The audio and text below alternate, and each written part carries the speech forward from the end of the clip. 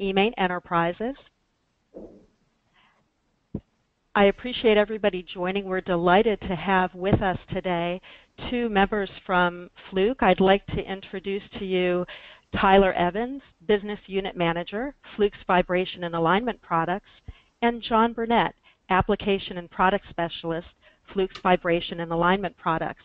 And today we're pleased to present John and Tyler to share with us a session on launching and sustaining a healthy reliability program. Before we get into the program, just a couple of housekeeping notes. We are going to be taking audience polls throughout the session, and we're going to save questions from the audience at the end.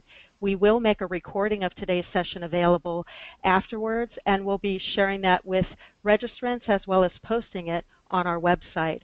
As a reminder, everybody, eMaint is a CMMS software provider who offers a wide array of webinars and educational offerings.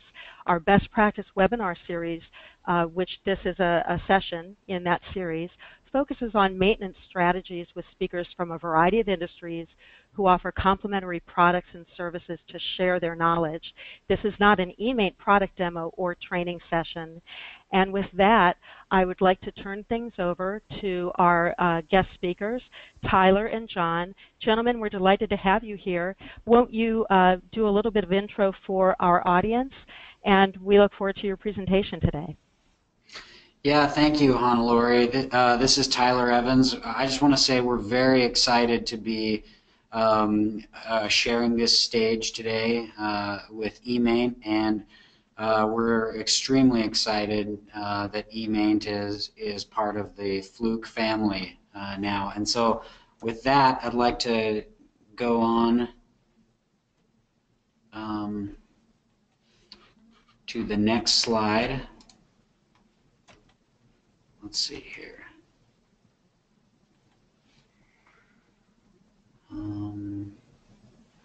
Do I have keyboard and mouse control? Yes, you do. You should be able to advance forward. Let's see here. Oh, something. Yep, that worked. Okay, so I'm sorry about that. I just want to introduce myself. My name's Tyler Evans. I'm the business unit manager for Fluke's Vibration and Alignment tools, and I spent a lot of time in my career as an engineer and in the factory setting. My journey to reliability really came through quality management. That's where I really started to learn about reliability, and then I've been continuing that same journey through reliability here at Fluke, trying to develop products that help enable reliability. John, why don't you give a little introduction about yourself? Okay, hi everyone. I'm John Bernet, and I'm an application specialist at Fluke for the vibration and alignment products. And in my 30 years, I've spent my first 12 years in the U.S. Navy as on nuclear power plants, operating and maintaining nuclear power plants. And that's where I learned quite a bit about maintenance and reliability. And then I worked for a vibration company that sets up reliability programs with customers. And then I've been with Fluke for about 5 years now, continuing to help customers set up reliability programs. All right, thanks, Tyler. So today we really want to focus on some really practical tips that'll help anyone on their reliability journey towards maintenance best practices. And the reason we're doing this is because, one, achieving a culture of reliability is extremely difficult, and it's also rare. Lots of people go down this road and attempt this journey, and it's very difficult. Second of all, related to number one, anyone can start up a reliability program, but actually sustaining it and scaling it are the difficult parts. That's where a lot of people struggle, and we're going to talk about the 3 most common reasons that we see as we visit customers all around the world. We're going to talk about what we're finding they struggle with. And then 3, we really want to talk about how culture is what really can change and sustain a reliability program. And so we want to talk about the relationship between culture and tools. Throughout every single age of history, cultures have been defined by the tools that they adopt and the tools that they use. And so I hope it's not too bold to really take that same perspective to reliability. Now, the other things we're trying to do in this presentation is we really want to talk about how to organize your maintenance team, and we want to talk about technology, and we also want to give everyone who's watching some tools and some frameworks that they can use to sort of self-assess and diagnose their own where they are on the journey to reliability. And we also want to talk about this reliability journey from a real-world standpoint. We find that out in the world there's no shortage of people who are willing to wag their finger at you and say, well, the only way to have good reliability is to do all of this and have all these resources and to never let these things drop and to always have 100% management buy-in and all this kind of stuff. And we really want to talk about that there's some real-world practical things that anyone can do in any situation to advance their reliability journey. So we want to focus on that real-world practicality.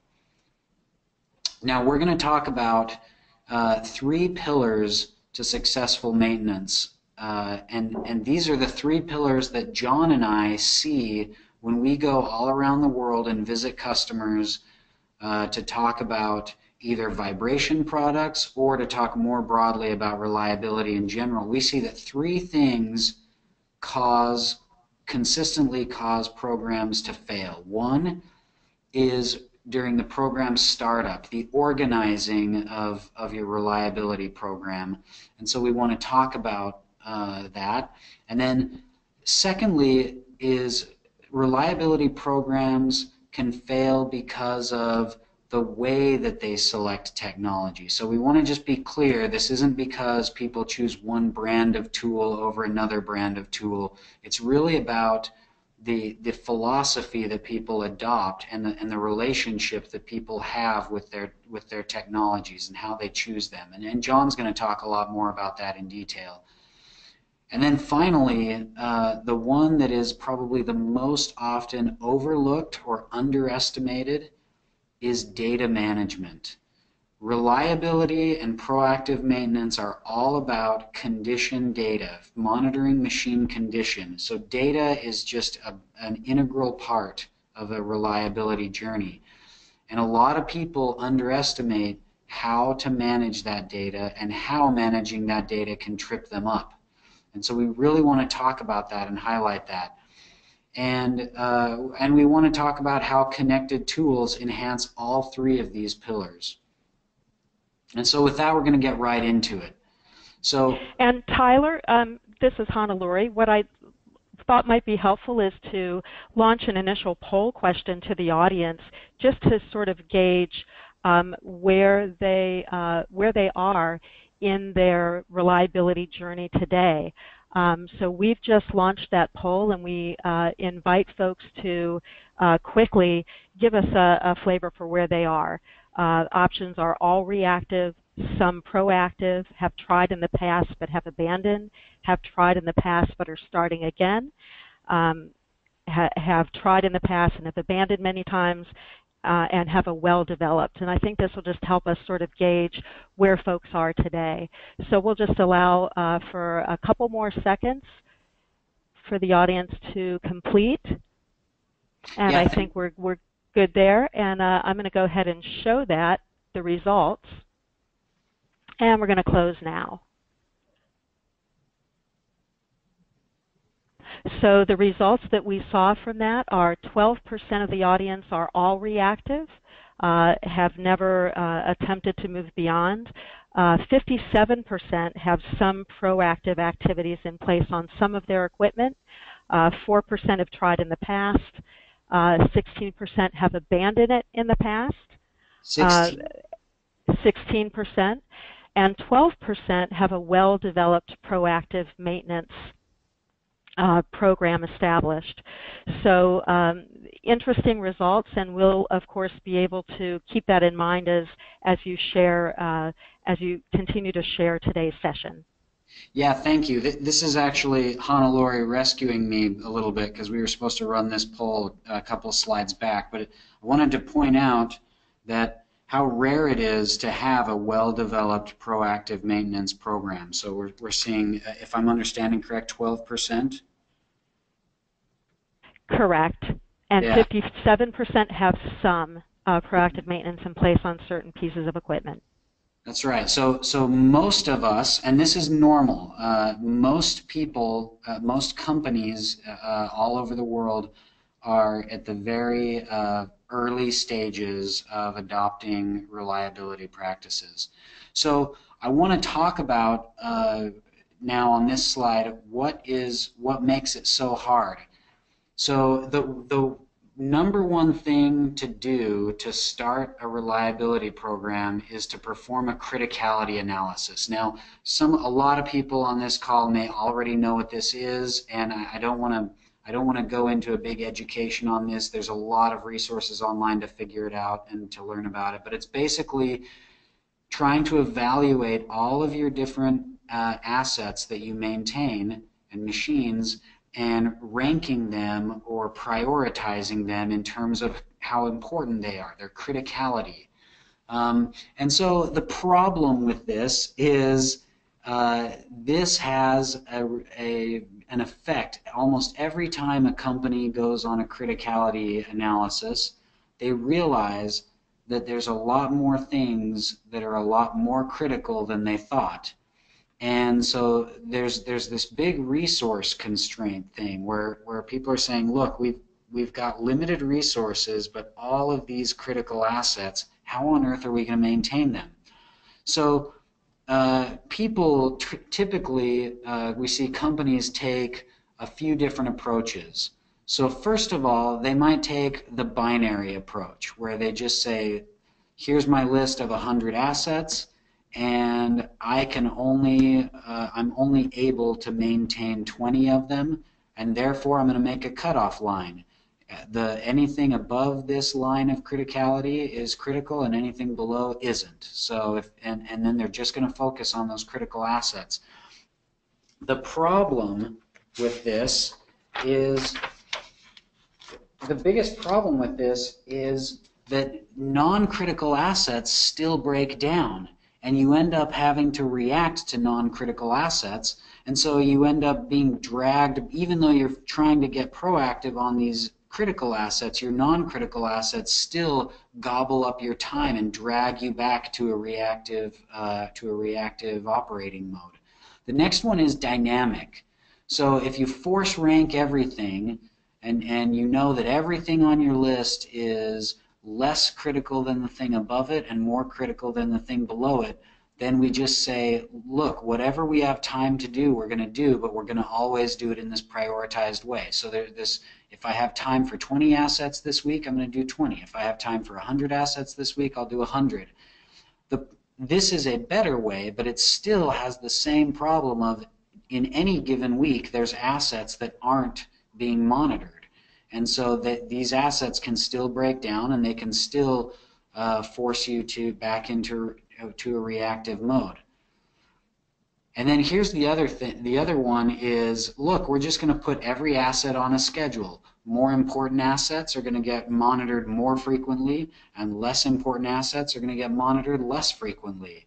And so there's this attitude that when resource constraints come up and when things get tight, all we do is push out the schedule further. You know, it's like punting in football.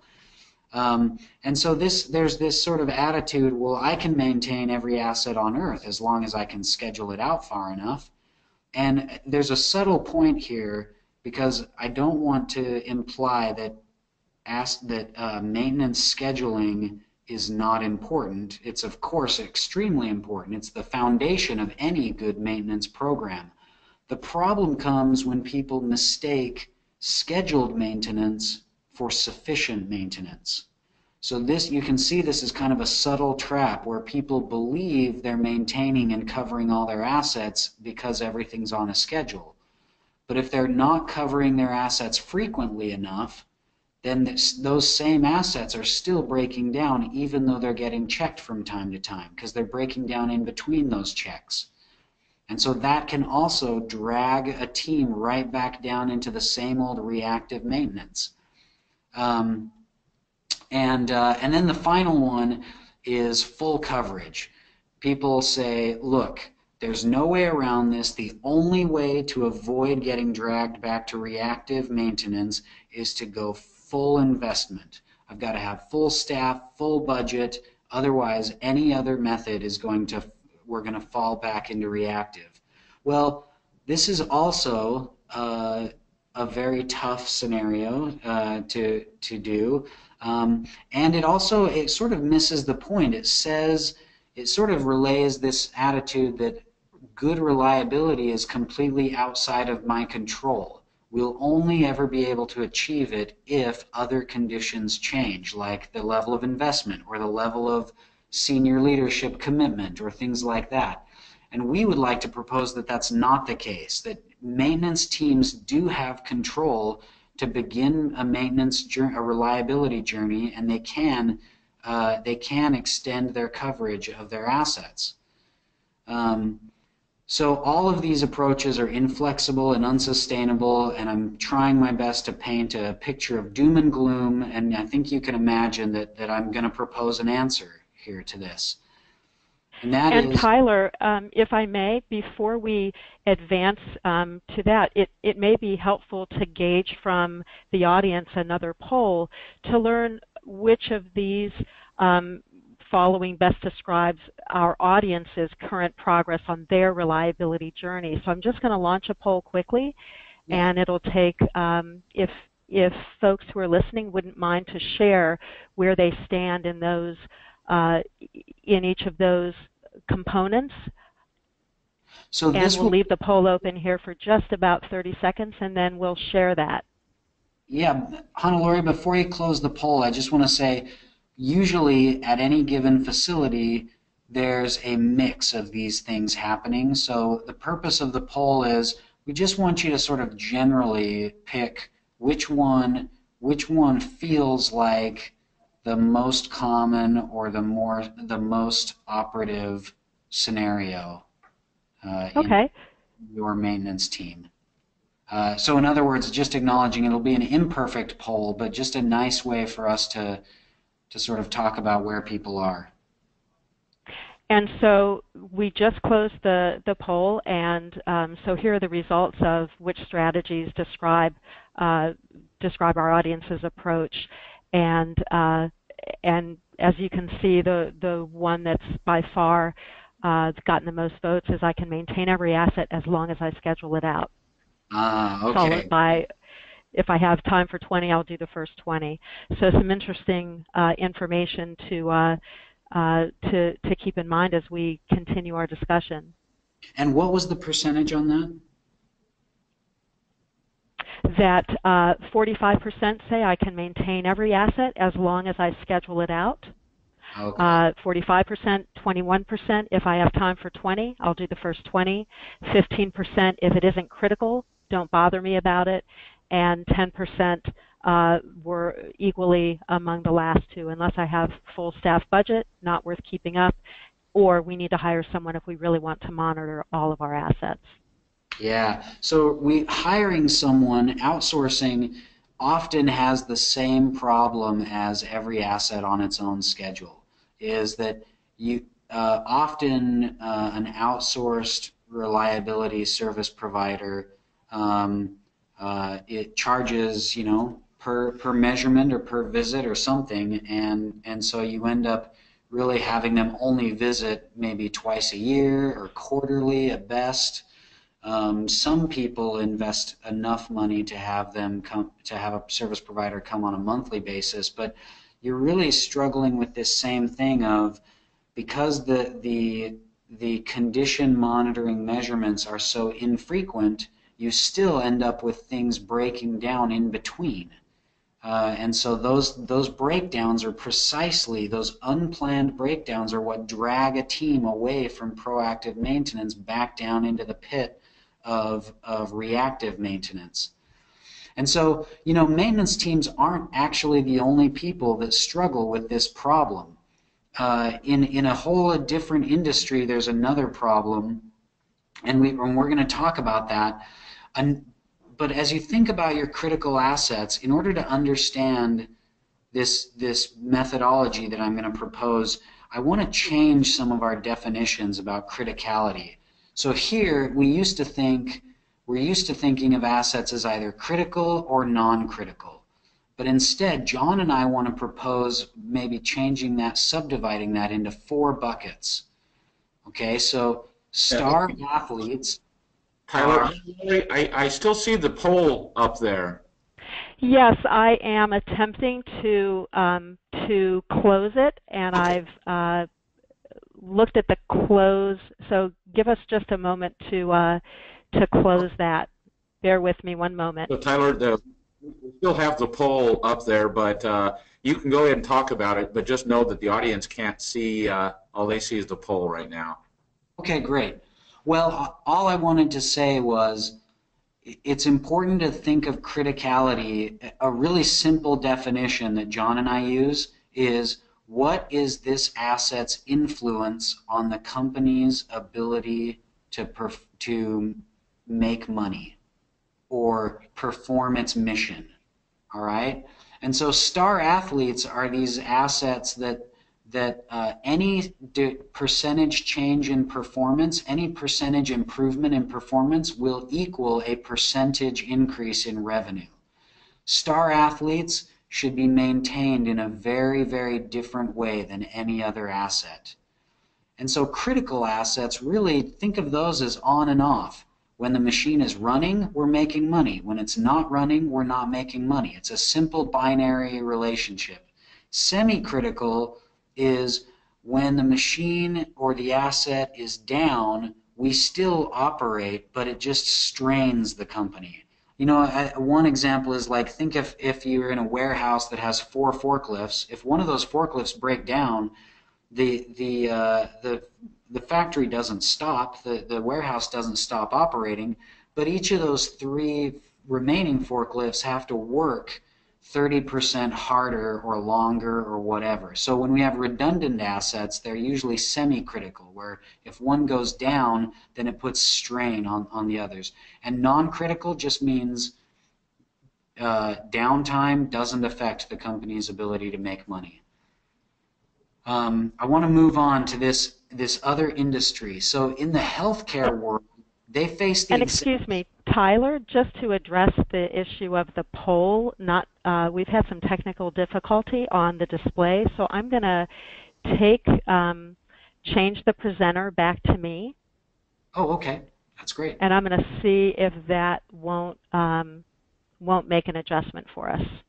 Okay. And then I'm going to pass control back.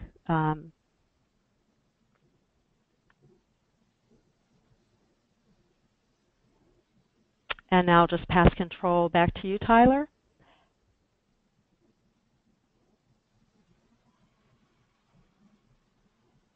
And let's see if that doesn't clear it. Is everybody able to see my screen now? Yes, we can see your screen now, Tyler. Okay, so I just flashed this slide that talks about a new way of thinking about criticality, and we can share this presentation with anybody if they want to review this in detail. But we really want to talk about, this is one of the big important points of this presentation. In the healthcare world, healthcare workers have the same criticality dilemma, but theirs is even worse because every single asset or patient is critical, and they only have limited resources. So what do? One, they could create a cut line and say, well, people above a certain importance we're going to take care of them, and people below a certain importance, we're not going to take care of them. Well, that's unacceptable. Or they can say, look, or we're going to build up the vast resources needed to give every single patient 100% medical attention. And that's unsustainable. So they've actually, in the healthcare world, over decades, they have built up an operating model that solves this criticality dilemma, or at least addresses it far more effectively. Everybody is familiar with this method. When we go to the doctor, we first see a nurse. The nurse takes some very quick vital signs, checks our temperature, our pulse, our blood pressure, asks us some questions. If the nurse can solve our problem, then the nurse gets us fixed and on our way, and we go about our work. If the nurse can't figure out what's wrong with us, then he or she will refer us to a general practice doctor, and the general practice doctor will bring deeper expertise and more advanced tools to check what's going on and to figure it out. And if they can solve our problem, they fix us and they return us to work. And if a general practice doctor can't figure it out, they refer us to a specialist. And the specialist has the most advanced tools and the most specialized training and spends a deep amount of time investigating our problem and figuring out what's wrong and recommending the fix. This is such a common part of healthcare that even children, when they play make-believe healthcare, they enact this system. And what this system does is it has a tiered level of training and certification with tiered levels of workers and a tiered volume of inspections. The nurses are seeing far more people than the general practice doctors, and the general practice doctors are seeing more people than the specialists. And they're spending a tiered amount of time. Nurses are just doing very quick, easy, simple tests. Doctors spending more time, and specialists are diving deep. But all of this method is a method of managing by exception and doing condition-based monitoring on human beings based on exceptions to the condition. And so we want to see how this would play out in an industrial setting. Is you have people who are screening and performing simple entry-level screening measurements, and they're covering all of the assets in an entire facility. And when they find assets that need help or are changing condition, then they move to a diagnosing, and they spend time diagnosing only those machines. And then if there's a problem that they can't easily diagnose, then they bring in additional resources, possibly an outside consultant, or they draw on the limited time of an in-house expert to spend time analyzing. So you can see this covers these different asset classes would each experience a different kind of care. So semi-critical and critical assets really would run across this whole gamut. But non-critical assets, we wouldn't spend time diagnosing and analyzing non-critical assets. But further, the star athlete, the reason we use that funny name is to really draw on that healthcare analogy that you and I, we're like critical assets. We see a nurse, and then we see a doctor, then we see a specialist. Before we would ever get an x-ray, we would have to move through that entire chain. But a star athlete, they get an x-ray once a month, regardless of whether they're healthy or sick, because the condition of that asset is so critical to the performance of the mission, right? And so this is a model that allows people to not spend time analyzing healthy machines, and to not reduce the and it helps reduce the number of work orders that are spent diagnosing and analyzing, and focuses on work orders that are just a basic route to run through all of your machines in a quick way. And you don't spend time deploying your scarce experts on simple faults or on healthy machines. And so this model is a more effective way of extending your resources and covering all of your assets and helping limit that constant inertia to drag you back down to reactive maintenance.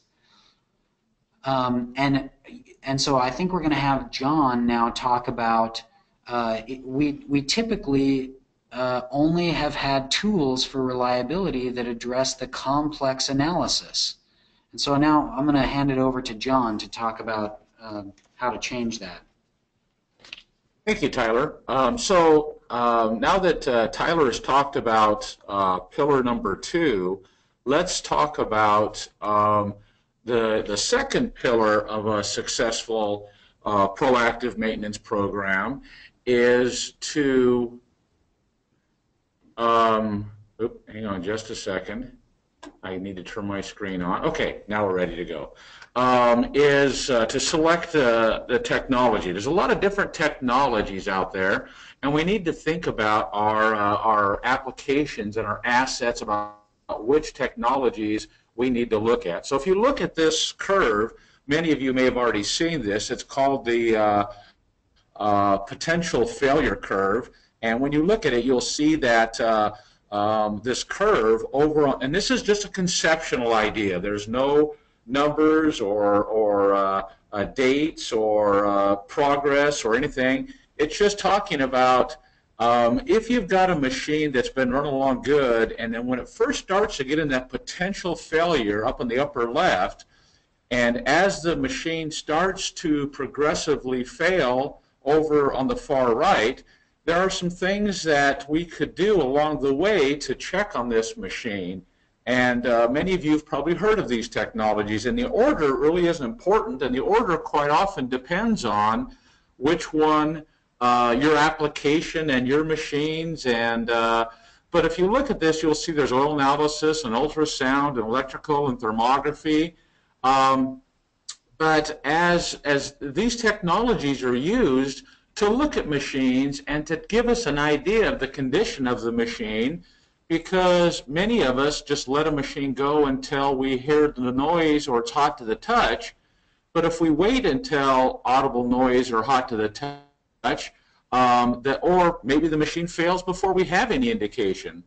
Another thing to think about is if we let a machine get to the point where it's audible noise, number one, the damage is already done. So the bearings are already bad. The shaft is already, damaged. We already have to. So if we would have caught this up earlier when it was still in the somewhat good, with using one of these technologies, we could have reduced the cost of the repair. And the other thing that's very big nowadays is energy. We're wasting energy. If a machine is even imbalanced or misaligned a little, the bearings could still be fine, but if you've got a little bit of imbalance or misalignment, now you're having problems with your energy waste. So we need to think about some of these things. So which technology do we pick? Now, down at the bottom, we've got a different way of looking at this. If you think about keeping your plant up and running, we need to think about all of our assets from input to output of energy. If you think about it, over on the left is your input power, then you have your motor, your drives and drive outputs, then you have your motor windings and your lead windings, then you have your motor insulation, then you have your rotating equipment, the pumps and the fans for vibration, and then you have your process tools. So think about it. Every link in the chain is critical, and so we can't just say, oh, we're only going to focus on the electrical or we're only going to focus on the mechanical, because if anything would go from left to right, this machine could fail, and that is what we're trying to not have happen. We need to keep this machine going.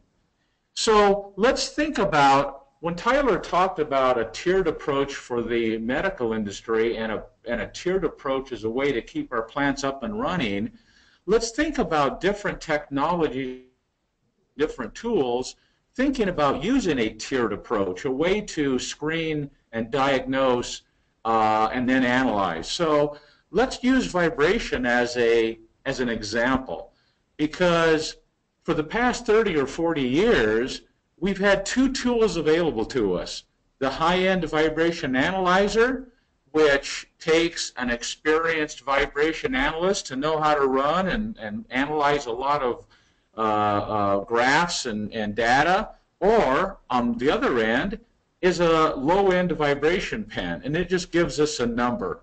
But that number doesn't give us a lot of information. So you can see that in the last few years, two new types of tools have popped up to fill the void between the low-end pen with little information and the high-end analyzer that takes advanced training and experience and a lot of time to analyze. And so you can see that these tools are designed with a tiered approach in mind to look at how can we find answers and how can we determine which machines have problems without having to use an expert on one end or not enough information at the other. So let's talk about that. So here you can see we've laid it out in a way to kind of think about it from end to end. When we first have trying to keep a plant up and running, when we think about a tiered approach or a, hey, let's use our resources more efficiently, we're first going to think about screening our machines. And we screen our machines to find out which ones are good or bad. We don't have the time to diagnose or go out and analyze hundreds of machines. So let's knock that down to a manageable number. So let's use electrical, mechanical, and thermal tools to screen our tools and first find out which ones are good or which ones are bad. Next, so think of that first one as our nurse, the nurse for our machines, to screen our machines and tell us of the 5,000 machines we have, which machines are good or bad. If it's good, let's not worry about it. But if it's bad, let's bump this up to the doctors. The doctor for our machines is the vibration tester. Again, I'm using vibration as an example. We can also do this on electrical and thermography type tools. But the second thing is without calling in an expert, let's call in a doctor who's going to find the most common problems with our machines. And instead of spending a lot of time analyzing data, if a machine is pretty easy, let's just look for the most common faults. And for rotating machinery, that's imbalance, misalignment, bearings, and looseness. Once we've found the fault, we then need to call in a corrective tool, like a laser alignment tool, that would quickly and easily precision align a machine. So that would be our specialist, you know. So our specialist would, we'd then have to have some surgery or have something done to fix the problem. And then finally, we don't just stop there and say, okay, it's ready to go. Let's check the machine. Let's use our screening tools that we used at the beginning to check our machines and make sure, yes, this machine is ready to get back into service. So to kind of wrap this all up, we start with screening tools at the bottom of our pyramid, just like we did in the medical industry. We screen our machines using simple tools, and then we do some correction if we find a problem. That could be greasing a bearing, replacing a bearing. It could be electrical. And then we would verify it and we would return that machine to service. But if there's a machine that is a little bit more complicated or we can't fix with our simple tools, then we would escalate that from the nurse up to the doctor with a more advanced tool. It isn't an expert's tool, but it's a little bit more advanced, and we would then diagnose it and again do some correction and verify it and return it to service. And there's going to be a few machines that our doctor isn't going to be able to diagnose, and we have to bump up to the specialist using advanced analysis tools that's going to be able to find those final remaining problems that we would then correct. And then again, we would verify using those tools before we would return that to service. And finally, if you think about all of these different technologies and all of your assets, we need to bring that all together because we've got a lot of different assets. We might be using different technologies on different assets, and we've got different team members. We need to get everybody together on the same page. So using a tiered approach, we would have Jim and John and Frank and Betty and Sue. All of these people are working together with different technologies. Instead of having all of this information siloed in places we can't get to, let's share that information, let's collaborate that information, and let's work together as a team to keep the plant up and running. So if we had a better tool ecosystem, we could have better practices, better collaboration, and a better way to improve our maintenance culture. Okay, so now I'm ready to roll this over to Tyler. So Tyler, I'm passing this over to you. Okay. Is everybody able to see my screen? Yes. Okay, so I just wanted to point out that John and I truly believe that that if you have tools that are only designed for the expert, then I think you're creating a culture where there's only a silo of reliability that's housed inside one expert. But when you use tools that enable an entire team to work in a tiered way, you really create a culture of reliability that goes beyond just one expert.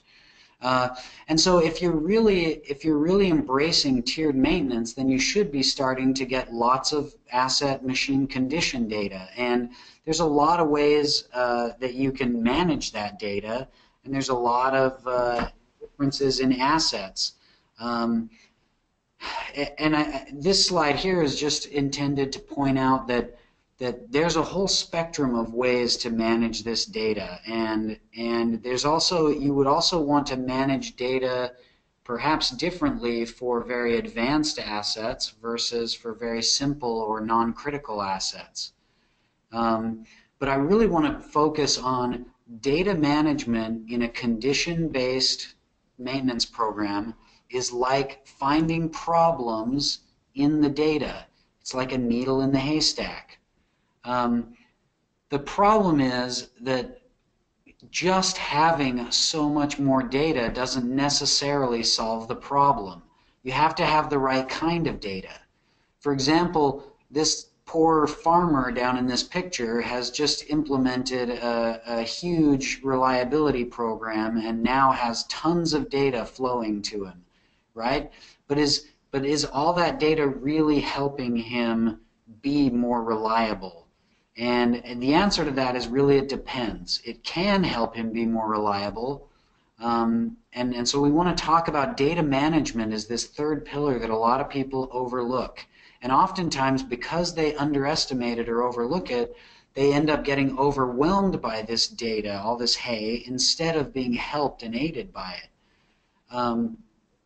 And so, you know, to use another analogy, jewelers have this acid test to determine whether something is true gold or not. And so we have kind of an acid test for determining whether or not your data management program is really helping you or whether it's doing something else. And so we say that you're looking for, is your data analysis program enabling analysis, or is it limiting analysis, right? If all the analysis is happening on one person's laptop somewhere, then only one person can do it, then you'll always be limited by however much bandwidth or availability that one person has. And is your data, it's one thing to just take measurement data, but are you capturing context? Or is there a way for people to take measurements and then also add notes about, you know, also there was a funny sound happening, or there was a smell, or this is the 4th time this has happened this month, or this always seems to happen whenever we get a fresh shipment in. And then data integrity. You know, there's a lot of emphasis on traceability, but traceability is only as strong as its weakest link. And so one of the problems people face is feeling insecurity about manually transcribed or hand-typed notes, and is there a way to be sure that the data you're getting is true data that is not filtered through any other motives? And data democratization has a lot to do with analysis, but it's really a culture of reliability can't take hold unless more people are consuming this reliability data and seeing it and taking actions on it. And so if you're using tools that are locked up in one person's tool, or where the data is locked up in one person's laptop, then you don't really have a democratized reliability program.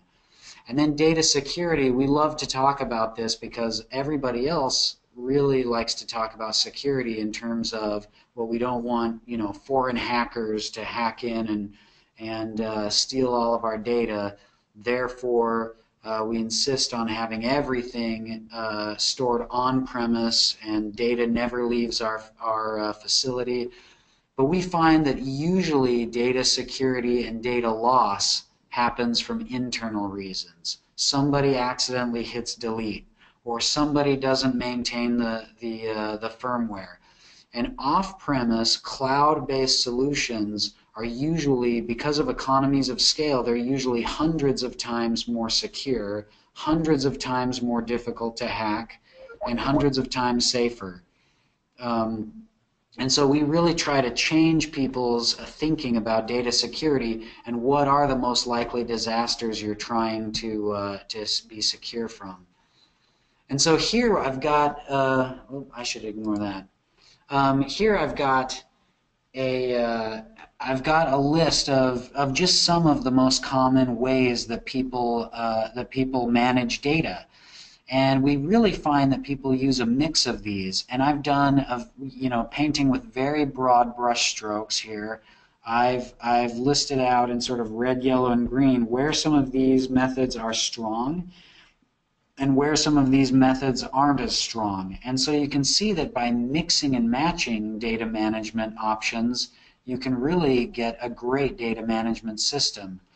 Now, we were going to do a little poll here to ask people what they use, but I'm feeling like in the interest of time we should just move on. And so I'd like to invite everybody to just think about what data management practices do you use in your company to help manage condition data, machine condition data. And so Fluke has tried to challenge itself to create a data management system that really enables tiered maintenance and really passes the acid test and meets all of those things. So we have high-level asset dashboard. You can see this round bar chart shows me the total number of assets in my plant that are in a green condition versus a yellow condition versus an orange condition versus a red condition. So this is what I'd want to look at when I first arrive in the morning and just see what does this look like. Now down below you can see a sort of historical trend where if you take this circle and bend it straight into a bar, this very final bar would be that today's circle up top. But this chart tells me a few things. One, it shows me that the total number of assets that I'm covering is increasing, so that's a good thing. And it's also showing me that the total number of assets that are in a more serious condition is also decreasing. So this right here is really a picture of a team that's winning with reliability. But then I can drill down into this chart and look on an asset by asset basis what the history of condition looks like. So at the top, boiler number 1 is doing classic good condition, then it drops into a less good condition, and then we perform some sort of a repair, and so now it's back into green. Same with compressor 2, but it looks like it's just happening over a longer time scale. And motor 4 and pump 5 are similar, but really I want to focus on connector 3. Connector 3 is showing this pattern of always going failing and then being good, then failing and being good. So I would want to drill down on that and look at the notes and the context. When those measurements were taken and the condition changed, what did the operators and the maintenance team members write down? And then I can also drill down to that further and just look at the entire history, the entire measurement history for connector 3. I can see trend lines of different technologies. I can see electrical trend lines, temperature trend lines. I can also see the thermal imaging history. And then I can even click on single measurements within that graph, single points within that graph, to look at the actual measurement itself and look at any notes that the technician made when they first did that. I can also compare thermal images, like comparing the current thermal image on the right with the original baseline thermal image on the left to see what's going on and where the problem is. Now, I've given this a really high-level overview of Fluke Connect data management system, but the beauty of this is it really works from the bottom up. Is as people go about their regular work, following work orders and taking condition-based measurements, each of these measurements automatically gets slotted into a continuous trend and automatically assigned to an asset. So this asset record in column number 3 is building up automatically. And then the software is able to take all of these asset records and build the trend lines and summarize the trend lines automatically in column 2. And then the software takes every single asset and creates an overall dashboard picture automatically in column 1. So all of this really happens naturally just by going through your regular work orders every day. And it builds up these high-level views. And so the vision at Fluke is to take our connected handheld tools and connect all of that data up to a central cloud. And then we also want to build fixed monitoring tools, and we've already begun building many fixed monitoring sensors that can live on an asset permanently and can send data up to that exact same cloud. So you've got your handheld tools, your route-based tools, and your continuous monitoring tools all in one single cloud.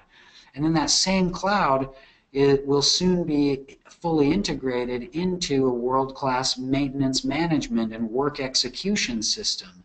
Because when things go out of condition, what we want to do is immediately and seamlessly issue work orders to take those corrective actions. And we want to seamlessly order the parts that are needed for that particular repair. And we want to be able to manage the asset and the asset history all in one central place that's available to all of the users of the maintenance team. And so in summary, when we do good program startup and we choose the technologies based on the failure modes that we're actually trying to solve for, and when we choose technologies that enable a tiered maintenance structure instead of choosing technologies that actually only make for a silo of reliability, then we're able to start managing our data in a way that enables more analysis, gets more people involved, gets all the stakeholders and all the team members viewing the same set of data and participating in that, and that is what drives a sustainable reliability culture. So that's what we are trying to attempt here at Fluke, and we believe that these same principles can be implemented at any facility anywhere. So now we want to open it up to any questions that anybody might have, and really and just wrap it up. Thanks so much, Tyler. I've launched the question panel on the webinars available for folks to send in questions, and I will relay those to you so that you can answer directly. And one to get started here that's come in is, can you maybe describe what level of training is needed to be able to work at each of those 3 tiers that you started off with? Yeah, I would pass that off to John. John, you want to speak to what level of training is needed at each of those different levels? Yeah, so if you think about it from the screening level, then a screening level is probably going to be the training would be an operator or a low-level technician, and most of the screening tools are going to take a very short amount of time, maybe an hour, maybe even less, to learn how to use a simple screening tool like a vibration meter or a thermal imager or something like that. So by no means would they have to be anywhere near an expert or even a technician level. So this is entry-level technician.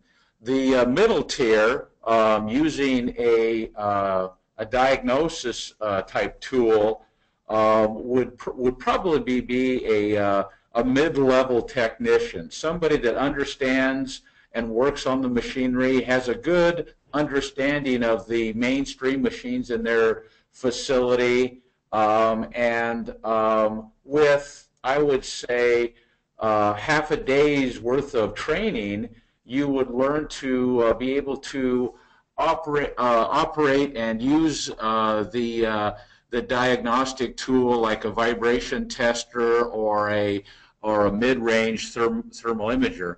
When you look at to kind of counter that, if you look at the high end, the analyzers, the high end equipment, we're talking, you know,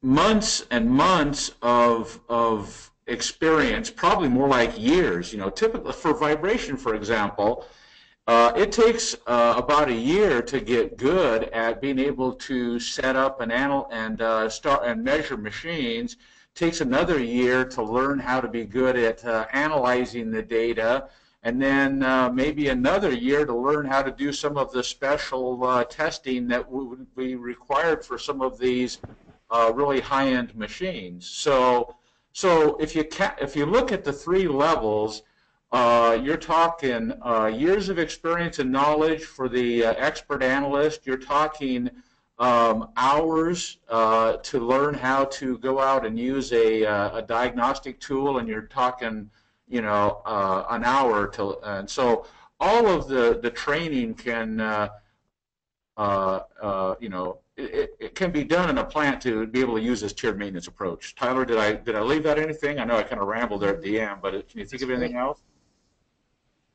Yeah, are there any other questions? There are. A couple more have come in, and if any have additional questions, we can certainly go a little bit past the top of the hour. The second question is, can you advise on what the best way to start or restart a new or even a failed proactive maintenance program? Any recommendations on steps to take to restart that? So I would like to share one thought, and then John may have some additional thoughts, but I wanted to really share something that John has taught me and has really emphasized and drilled into my head, and that is we often think that we need to start a program by starting with our most critical machines and then moving down the list or down our criticality list. But really, the problem that most reliability programs face isn't a problem of not being able to maintain complex machines. It's a problem about getting into a habit and building a culture. And so we recommend that you actually start somewhere in the middle of your list. Start with some of your less critical machines to start building up the habit and start building up the processes and the rhythms and the cadence of reliability. And then as you get better at it, start taking on some of your more complex assets. So whatever you're doing today to maintain your complex and critical assets, just keep doing that and build your program from the middle. The analogy I would make is when I was trying to teach my daughter how to ride a bicycle, I had these two options. I could get her a bicycle with training wheels, or I could get her a balance bike. These little low-to-the-ground bicycles that don't have any training wheels or pedals. And the sales pitch for the balance bike was so interesting. They said, look, kids don't need any help learning how to turn pedals with their legs. Every kid knows how to do it. What they need help learning is balance. And so when you give a kid a bicycle with training wheels, they just learn how to pedal and steer, which is second nature. But then the training wheels actually keep them from learning how to balance. And so you end up with this ritual where you take off the training wheels and they're learning how to balance for the first time. And they have to just learn from scratch. Whereas the balance bike focuses on the thing that they need to learn, which is balancing. And it's the same with our reliability program. The reason the reliability program fails isn't because nobody knows how to maintain the critical asset. It's because it's all about the habits and the schedules and the rhythm and the data collection and the data management and the visualization. And those are the things, and so it's easier to start with less critical assets because then you don't get tripped up with the weird exceptions and those things. And so you start in the middle and work your way back upwards. John, did I anything you would want to add to that? You covered everything just great, Tyler. The one thing I would add is, and just another thing that just to add on to that is, don't try to start too big, and don't try to start by changing your company culture, because the company's been doing it the same way for 30 or 40 years.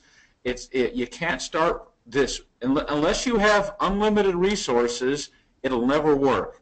So what we always suggest, and what I found to work, like Tyler said, is start small, start simple, and maybe even under the radar, because you're not going to be able to. If you try to start at the top and say set up all 5,000 machines in your plant, by the time you even get a fraction of them set up, then upper management is wanting to have some type of a report, and they want to know how many saves you've had, and you haven't even started the program yet.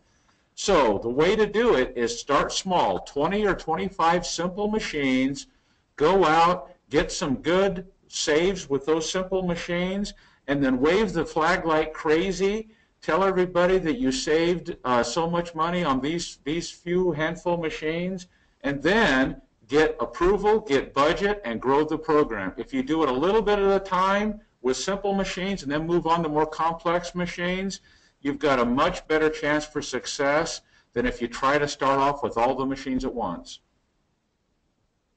And John, Tyler, in the interest of time, we can take one more question. There are a couple of questions that have come in right at the top of the hour, and I've committed to responding to those folks directly. One great question from somebody in the audience is,